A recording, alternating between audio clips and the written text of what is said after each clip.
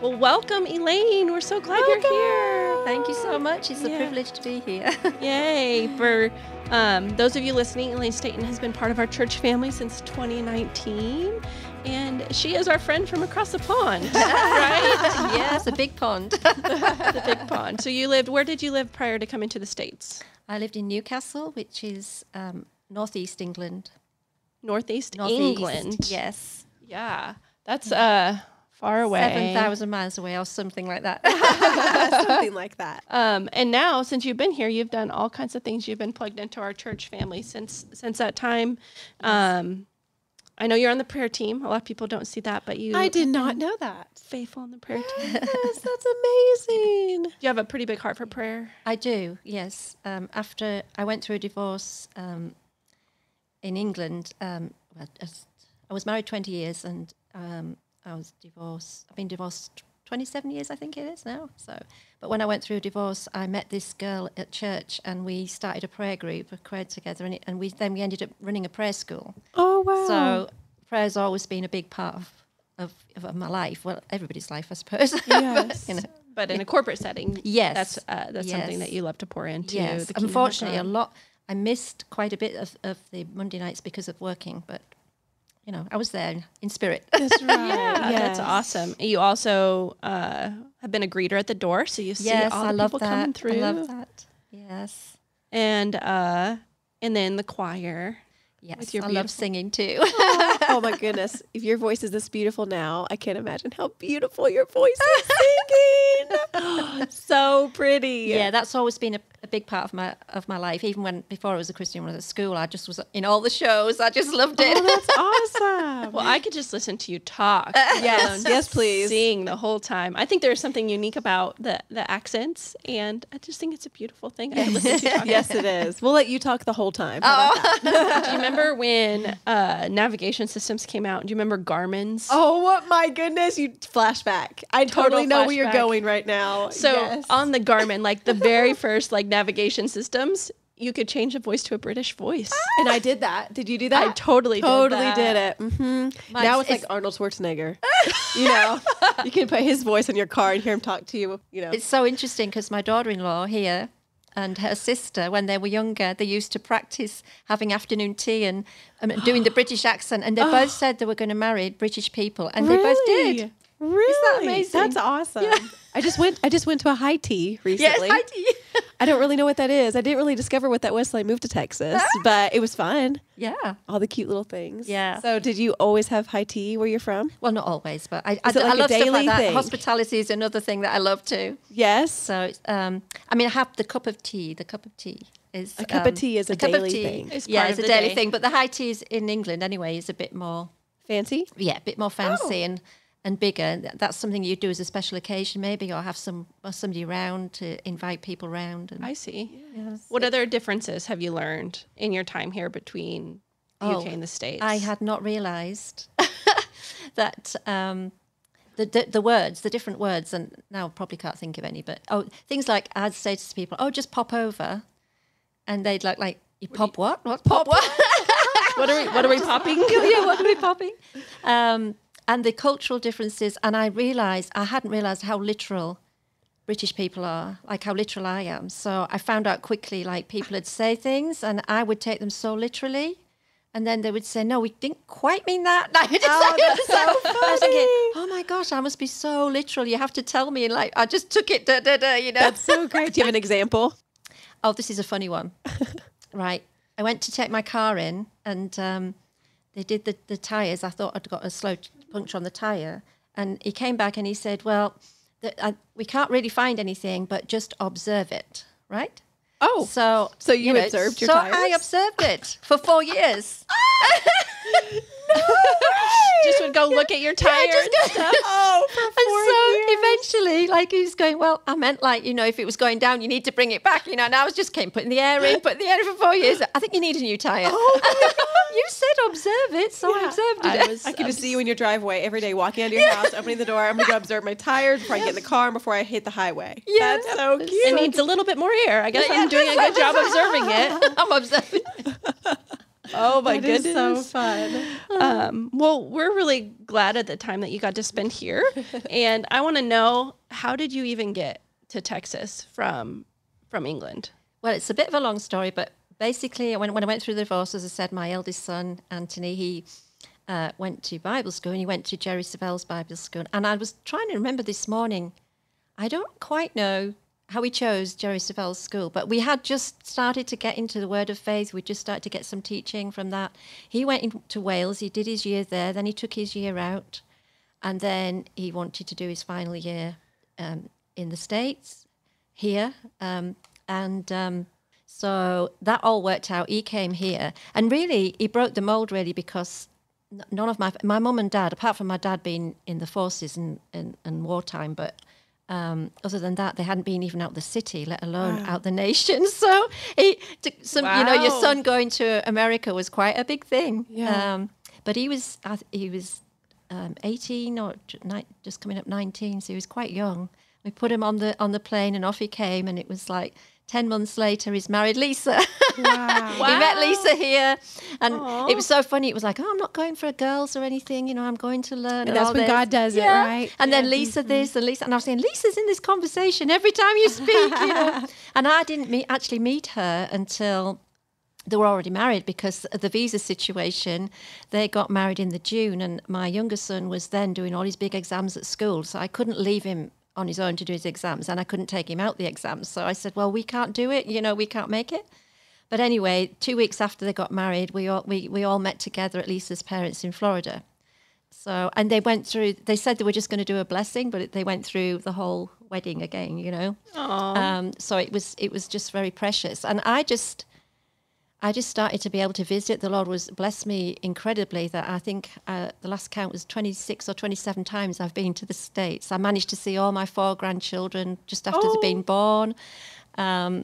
So the United States was sort of like started to get into my heart, and it wasn't just about the family. Yes, that opened things up, but I started to get a love for the States. So when my youngest son started university, I was able to sell the marital home. And so I thought, all the students, they take a year out, I'm going to take a year out, and I'm going to go to Florida to the kids. But the visa situation was really difficult. So the only way I could get over was to do a student visa. Okay. And it was just like, well, okay, I don't really want to go do something that was hard. I want to do something I enjoy. So I like beautician stuff, So I thought, I'll go and be a spa and beautician. Oh, that's so amazing. I researched it a bit. I got this international academy out in Florida, and it was in Daytona. And I went for the interview. And a few weeks before that, the Lord had given me the verse about Abraham: "Get out of your father's and mother's country and go to a land where I'll show you." And I realised that means sometimes your culture, you have to get away from a set culture, that you've been brought up in, to learn something else, something new. So I went for the interview, and they put me up in this hotel, and it was right on the beach in Daytona, and the ocean waves are going, And I walk in, and in England, we don't have readily, not so much now, but readily Christian available on your normal channels on a TV station. Okay. So I walked in, and I got settled, and I'm hearing the lapping of the water and everything, and I switch on the TV, and there's Joyce Meyer on the TV, and she says that verse right there and then, exactly the same verse. She's preaching on that verse, and I'm thinking, so is this the land, looking at the ocean? Like, is this the land? And sometimes God just wants to get you away so He can speak to you in those moments. What God is so awesome with His timing, isn't He? Yeah. Wow. So I went there for a year, and when I actually got there, I had no idea. It was an international school, but I was sat in the school the first day, and I was thinking, I was tapping my feet, to the music that was in the background. I was thinking, that's Christian music I'm listening to. That's why I knew the music. And anyway, long story short again, but it ended up that they were Christians, and they introduced me to a wonderful pastor and his wife, Word of Faith church in Orlando, and so that was the beginning of my more intense and bigger, larger connection with Word of Faith people. Do you know Word of Faith Church? So that was really good. I was part of their church for a while, and I was part of the choir there too. So we did all that, and then because of the visa situation, I had to go back. So after the year, I came back. I went back to the UK, but that was a hard time for me because for a few years actually, because it was like I had one foot in Florida that was, well, the United States represented by Florida at the time, and another foot in the UK. You know, so it was like my heart was in two places at once, and I was thinking it got so bad. I was thinking, Lord, I can't live like this. Like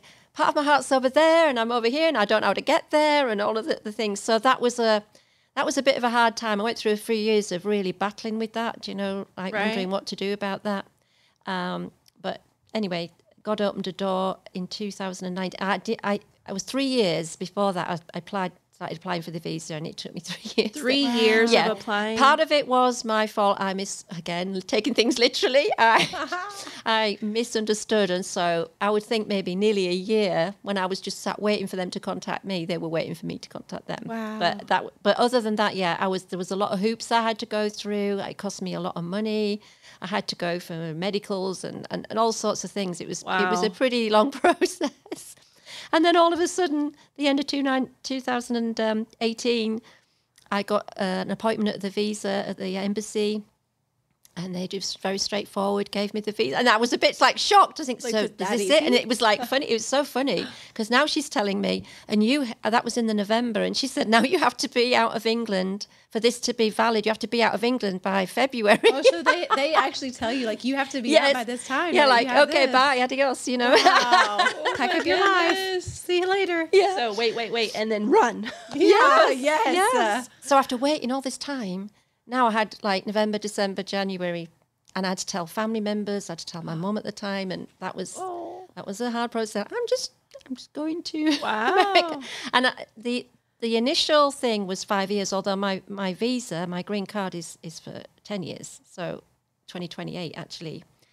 But in my head, I was thinking maybe 5 years, you know, and but that wasn't set in stone. And I was feeling that was more my plan. But I did have a sense in my heart, this is going to be temporary. But I didn't really want it to be, but you know, it was going to be temporary. So then Texas, is this where your kids were? Yes, my family had moved back to Texas. They'd been here quite a while. I'd visited Texas a few times, and there's absolutely nothing I like about it. Now we're in like tarantula season. Yes, like you know? the bugs. There's so many surprising elements to Texas. Elaine, I feel that so much because I'm from Oregon, and the Pacific Northwest is this beautiful, lush green forests and 4 solid seasons and snow in the winter and sun in the summer. And when we moved to Texas, I had the same experience. I'm like, what is this place? Yeah, I got told off. Somebody asked me a question. As English person answers your question. Yes, So what do you think of Texas? Well, it's a very barren land. And then I got into trouble. For saying that. Very barren but to me, it was. I was thinking, where's the waterfalls? Where's the tree? You know, where's the mountains? Where's the lakes? Just like, and then there's all these bugs you have to contend with, and then this heat. And I was thinking, oh boy, like this is like pretty a whole new world. Yes. Yeah. But obviously my grandchildren are growing up all over this time, so I've been able to see them at least once a year up to then, but if not twice. But so I moved in with I arrive here and I move in with my son, who's not very far. It was then not very far from the church, and and so I knew that was just the beginning point. Do you know what I mean? It wasn't. I knew I wasn't going to stay there forever, but so I had to find my own place. But you know, I was trying to get, and in my head I thought, okay, I've arrived here for probably about 3 months. I'll acclimatise, and then I'll start looking for a job. Well, 2 weeks after being here, somebody contacted me and said, "Would you take care of my 3 girls, pick them up from school, and the younger one, and take care of hers?" So that's how the nanny thing opened up to me. I'd never done it before. I worked in the health service for 48 years in the UK, so and I retired from there. And I did not want to work in a hospital environment here. I just didn't want to go back and do it again. Yeah. But I knew I had to do something just to alleviate the situation. So, so that's how that started. So I did that. I connected with Tonya at one point with her twin babies. She watched the twins when they were babies. Oh my goodness. Yeah, another Christian couple. I did their little son, and I there was another. I've done two or three families. So that's sort of right. And then towards the end of 19, going into very early 20, COVID hit. Oh, yes. And my son worked in corporate events, lighting and sound, and so everything shut everything down. Yeah. So he lost everything. He was doing so well, and then he lost everything overnight. And they made a decision to regroup, to sell the house, and go and stay with some friends that had opened up to them in Iowa. And regroup and find out what he was going to do. It was a rush decision, but I understand it was a very pressured decision. There's a lot of pressure on them, and you've got 4 children. You know what I mean? It was yeah. Mm-hmm. So I'm just like looking at all of this, and then they take me out for lunch this day, and they sit across the table, and I could tell my son can't hide anything, like can't give it away, but we're very similar. So yes. I was thinking, this is a nice lunch, yeah. Well, we've got something to tell you. I've got something to tell you, and I'm really, really not happy about telling you, but I've got to tell you, we're moving. The house is going up for sale, and we're moving to Iowa. We're going to regroup and what have you. And I sat there looking at them. I was thinking, oh my gosh, I've just come all this way, but I had such a peace. And then he was saying to me, you can come with us. And I think he felt a bit sort of responsible. He was trying to give me options. He said, you can come with us, but, you would have to get somewhere to live in Iowa. And I'm thinking, I didn't come here to go to Iowa. I know nothing about Iowa. Right. I said, you can go back to England, or, you can stay, we just want to tell you this is, and it's going to probably start moving quite quickly. And so I sat there and straight away just went, I didn't know how it was going to work out, but I just said, well, no, I'm staying here. And my son's looking at me like, but you got no family here, you don't know anybody. No, I've by that time I was in the church here. You were established at Heritage. I was established at Heritage. This was my growing family. I was meeting such wonderful people. Spiritually, it was like every time I stepped into the building, Pastor Justin had read my mail. It was just like word after word, and I was just soaking it all up, and I was thinking, oh, this is too good. No, I'm just going to have to find somewhere. So I'm thinking, they're going to put the house up for sale. I've got about 3 months, I would say, minimum to get things sorted. Well, they put the house up for sale on the Tuesday, and on the Saturday it's sold. And they wanted a quick sale. And I think, if I remember rightly, it was something like you have to be out in 30 days or something. So you're like, okay, well, so I was thinking, faster. Okay, Lord, where am I going to live? Mm-hmm. Anyway, Becky in the church, I'd made friends with her, and we made an agreement I'd go and stay with her, and just for 3 months. And in that 3 months, I had a hairdresser who was a friend of my daughter-in-law's, and I used to go to her, and I was telling her the story. I said, okay, I don't even know. I'm looking at places and condos and things. I just don't like them, and they're too expensive. Yes.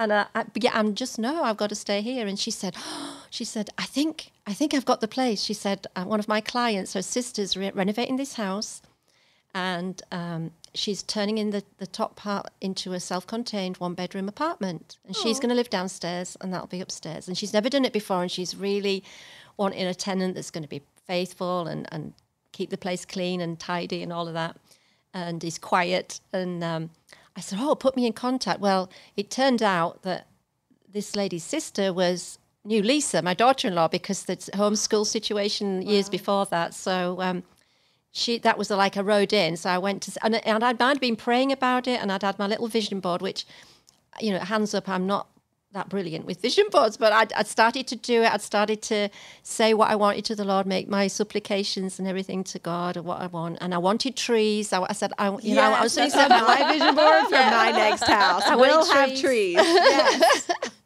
It's a big deal. Yeah. And I said, that was the other thing about Texas. I hate all this driving. If somebody says, you've got to, come and see me. Yeah, it's a 3-hour drive. And yes. I need a stopover in a hotel for a 3-hour drive. Just well, not quite 3 hours, but it was everywhere was long. I said, Lord, nothing. I need to be everywhere. I need to be within 30 minutes from this place, from my accommodation. If I can do it in 30 minutes, I've victory. I can do it. Yeah. So that was one of my things. And then I put this. I'd taken a picture of the house, and it wasn't that house I was thinking. It was just put it on the board. I'm believing you for somewhere to live. That was that type of thing. Anyway, I'll swing around to that bit because there's something really good about that. So I go to see this building, and she hadn't painted it on the outside yet. She hadn't got quite finished, so I stayed with Becky another couple of weeks, I think it was. And I moved in everything brand new. The rent she wanted, it was like, I would say half of what I'd been looking at, and she was including all the utilities. Wow. I mean, it was Praise just such a God. God thing. Yeah. She'd got furniture. People gave me things. I got really good deals on things. And within a week, I was all set up and everything matched. All things God brought together. Wow. All the colours matched and everything. I sit still daily just looking at that every morning, just thinking how... And it has all the trees, too, that you And it has wanted. all the trees. It's It's a in 1.5 beautiful property. 1.5 acres in trees. And the thing that the Lord reminded me when she said, she was funny, she said, I'm going to paint the house this weekend on the outside, but it's a secret. I want it to be a surprise. And I would just laughed, I was like, yeah, it'll be good. Yeah. But the Lord reminded me when she painted it like a navy blue colour, so it's blue and white. And the Lord said, look at the picture of the house on the vision board. And it was exactly the same. Wow. Oh, my goodness. God is so Yes. good. So Even in all the faithful. details. Yes. That's amazing. Yeah, the details always matter to God. Yes. Well, I don't know if we said this at the beginning, but one of the reasons that we are so excited to sit down with you is because God is calling you back to the UK, right? Yes. Will you talk a little bit about what that journey has been like? Yes, it's been a bit tumultuous because in my flesh, I don't really want to do it. I understand what that's like. Yeah. So, like going back. But the Lord reminded me, this was a temporary thing. And he's kept saying to me, he's put so much in me. And I actually went on a little mini retreat. I booked this beautiful place outside of Waco and just to sit and just really find out, because I was thinking, have I got this right? You just have all these questions. Sure. And one of the verses was in Acts 15, and it was where, it wasn't the whole verse, but it was like God's, when God speaks to you, it wasn't like verbatim that word for word, but it was just when he said to the disciples, all right, we're going to go back to that place and minister and see how you're all doing. And it was go back. And that was sticking out to me. It says, go back. And then the minister part was, I feel like what God's put within me to go back and do. I don't know what it looks like. I don't know how that's going to happen yet. But to take the richness of the Word of God and all of what I've learned here, to go back and impart that, because it's very much needed in the United Kingdom. So that was, and the message translation of Jeremiah 29:11, I know the plans here, and in the message it says, and I will take you safely back home. So that was the other. So it was like a confirmation. That's amazing. I just love when people hear from God and it takes you outside of maybe what you were thinking or planning, and God just orchestrates it all together. Yes. Thinking about your time here, what has God put into you to take back? Well, he's really built me up in the Word of God. And I think going right back to my beginnings, my family, I wasn't brought up in a Christian home, but they were, loving parents and everything, did their best with what they knew at the time and all of that. But through different situations I won't go into, but they were survivors. And if anything that they taught me to do was to survive, which is not a bad thing. But that's all I knew was, well, you survive. You made it through. That was me winning. I've survived today. I've survived. I've survived that. So coming here, there was a bit of, as I say, word of faith input before this, right. But here it's been like I've been saturated in it, and now that to me now I no longer am a survivor. Like I'm a thriver. Yes, Yeah. Exactly. That's good. Yes. Yeah, thriver.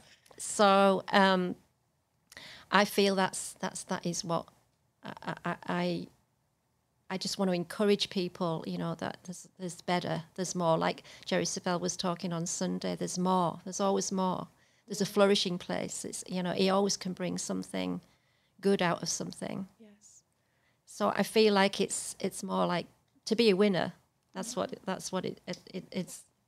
I was about to say, this is going to go perfectly into what to you is making a winner in life, because that's our motto here at Heritage, and it sounds like you got exactly what you needed in your season here. Like you said, you came just like a sponge, you absorbed it all, and now you're going to go pour it all out to people that need it. So what to you is making a winner in life? Well, if I can leave with anything, is as a single woman, I know how hard it's been, you know, and that's what single women are on my heart. I want to, but I mean, that it's everybody. But if I'm talking to a single woman right now, I want to say, you know, the winner part is there is life after divorce.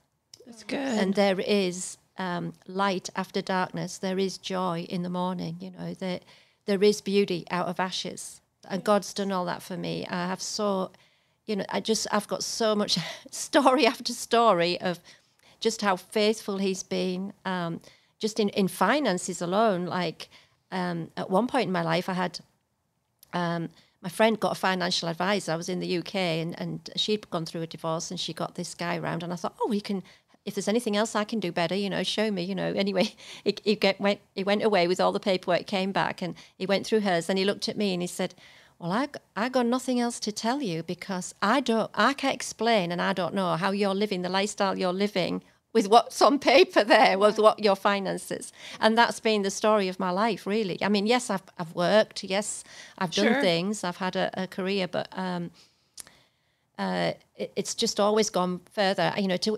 nobody on my salary. I brought 2 boys up on something like 12,000, well, equivalent $14,000 a year or something like that. Ridiculous amounts of money, you know. Like, wow. And I came to the USA for 26 times, 27 times, and I've been all over Europe. You know, like it's just, and God made different ways for that to happen. It wasn't just in finances, but you know, like that sort of lifestyle.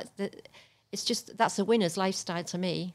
You know, like to enjoy your life. And yes, there has been down times. Yes, there's been difficult times. But what I'm saying is, God's got the other side. He always says He's taking us to the other side, and you know there is another side. Yes, that's so true. That's right. Yeah. There is another side. And what I love about our house is there are so many stories where God has restored people together, whether it's been after divorce or after heartbreak. And this house, Heritage, is about restoration. Yes. And it's about flourishing. I mean, it rains on the just and the unjust, right? Yes. Like this is the human existence that we have. But we have promises. And it sounds like, just again hearing more of your story, that God has used your life as an example of how He can take you from a survivor to this victorious woman of God that's going to go and make a great impact on the United Kingdom. Yes. Praise so. I praise so. I mean, one of the other things maybe I should just mention that's been very important to me all this time is that the nannying, you know, came you in. mentioned that. Yeah. And then I was approached by, well, I didn't realize at the time, but it ended up being a lesbian couple that came. And they'd adopted this little boy.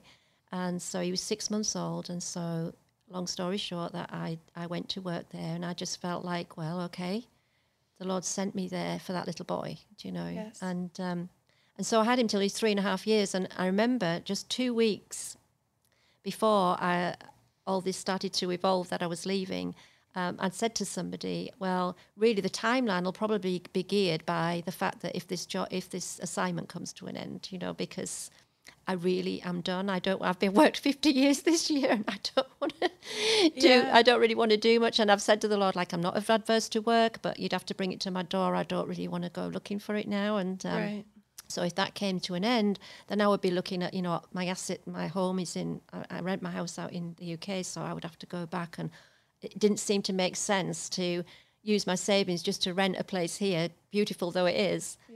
To do what? Do you know what I mean? It was nothing else was like evolving. So 2 weeks after I made that comment, it all suddenly came, and they were so like, oh, we don't know how to tell you, but you know, we're going to have to put him into daycare, and that's what they wanted to do. So they were very, very appreciative of me. That you know, I've just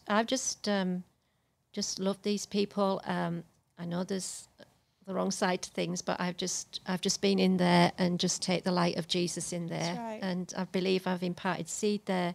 and particularly over the little boy. I speak to his spirit every day, and I believe that he's going to be instrumental.